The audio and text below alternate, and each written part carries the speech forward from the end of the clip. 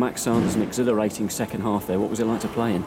Yeah, it was. I think second half obviously was a lot better than the first half. I think the change of shape helped, and obviously we created a lot more chances and we could have scored more. So yeah, it was a frantic game and it was end to end on it. So no, obviously second half was better than the first. Full debut for you. What did Glyn Hodges say to you in the build-up to this one? Just said be confident, do what you do best, which is get on the ball. Probably wanted to get on the ball a bit more in the first half, but it was hard. And I think second half I got on the ball a lot, and that helped the team. So yeah, Hodgie is really good for me.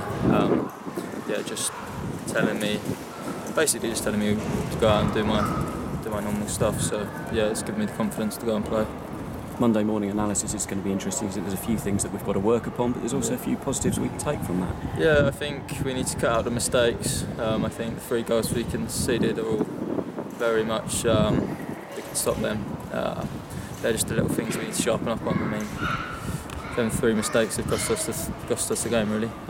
And as you say, we've created more than enough chances away from home. I mean, we scored 2 here, which is hard to do. So we can take a lot of positives from the fact that we've created the chances, and I think Mitch and Woody were great when they came on and made an impact in the game. So yeah, it's great to have them 2 back on the pitch. So. They've got some quality attacking players, as you say. You can't really give them that kind of space and time, can you? Yeah, I think it was hard because we were chasing the game a bit, so we had to leave 2-on-2 sometimes, and with the pace they had and the quality, I think it was hard. It was a hard one to manage, but I think we had to go for it in the end. But yeah, maybe we need to be a bit more compact next game, next home game. So, but it's always a hard place to come to here, when you're chasing a game especially. What was said in the dressing room at half time? Because he came out with this much better approach in the second half. I think it was just like just go out and play for the badge. I mean, and I think it works. Like we threw the shackles off a bit and it helps. So yeah, as I say, the second half is a lot more better, just a lot better in general.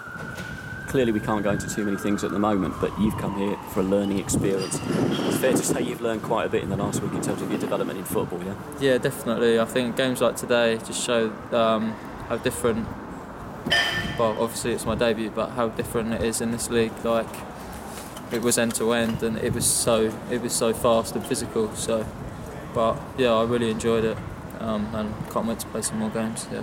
And also playing alongside someone like Anthony Wordsworth, he's going to be key in the next few weeks for us as well, isn't he? Yeah. He's a key player for us. I think. Obviously, I've only been here since the start of September, but I can tell that he brings a lot to the team. You see it when he came on.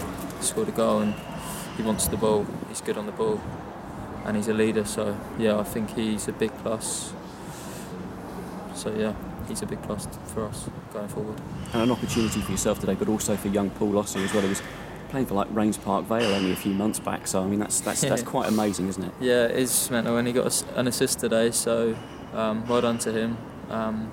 Yeah, he's been doing well in training, and he's got a good attitude. So yeah, it's a great opportunity for me and myself today, both making our full debut. So. Yeah, it was good to see him on the pitch. Max, well done today. Thank you.